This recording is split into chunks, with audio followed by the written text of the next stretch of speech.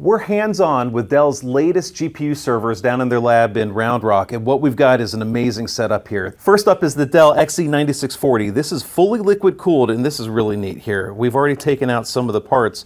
Now we can see the manifold here where all the liquid cooling goes to get these GPUs here. That's a four-way box. Those are H100s from NVIDIA. But it's not just the GPUs. We fully liquid cooled the CPUs here. These dripless quick disconnect cables go to the manifold that supplies the whole server with liquid cooling and makes this one of the most efficient GPU boxes you can get. What's great about this is you can fit twice as many into a rack, so you could fit 21, 22, depending on your rack size and your power envelope, and still get amazing GPU performance out of this box. This is the board when you take the liquid cooling bits off. You can see it's got this nice chunk-in connector here, and that one would have all the hosing and power that you see on the board over there, but it's not just NVIDIA. They also have support for Intel GPUs too.